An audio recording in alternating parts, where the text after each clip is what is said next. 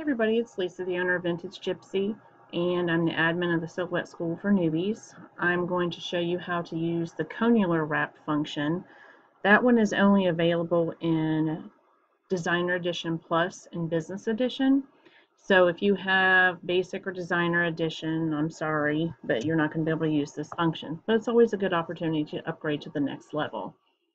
So I'm going to show you real quick. It's super easy to go in here. I'm going to show you how you warp words with it. You can also use it to put vinyl on cups. That's one of the main reasons why they used it, because it needs to arch a certain way. So let me show you. I'll do it in all caps.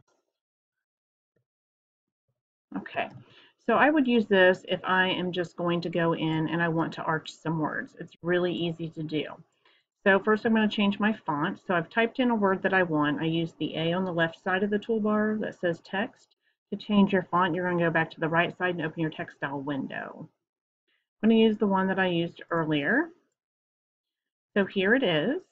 Now if I want to warp that function using the Conical wrap, my screen may look different than yours because I do run Business Edition and I've went in and set up my preferences. Anytime you have the software installed, you need to set up your preferences. There's a video out there on my YouTube channel called Preference and Setup, and you can make your buttons way bigger and do some other cool stuff with it. So we're going to go to where it looks like a fence or a fence that's being squished. That's called the warp panel. It pops open. I want you to think of these panels as filing cabinets. So we have a warp filing cabinet, and now we're going to go to the drawer that says Conical Warp. So we have two tabs in there. So it's going to say warp selected shapes. You have to make sure that it is selected.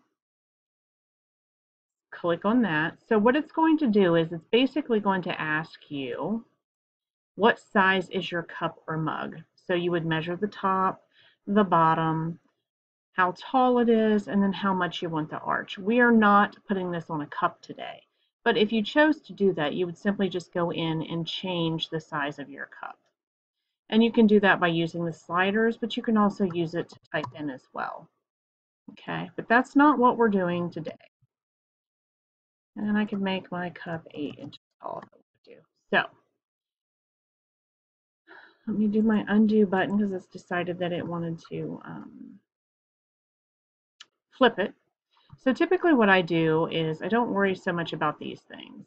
I do want to be able to see my words, but you can actually change your arch. So if I don't want it to be this way, I want to arch it the opposite direction, change your sizing.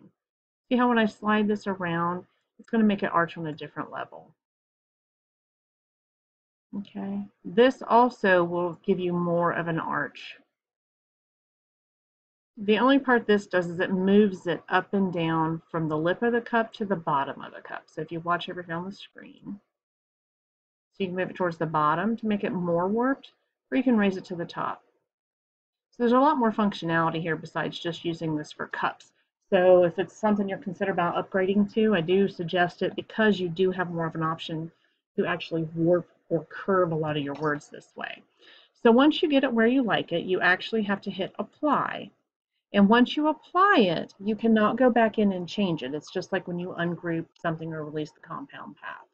But you can actually tell here by these boxes we need to group it. So usually you can right click and group, or you can go up to the quick access toolbar and group as well.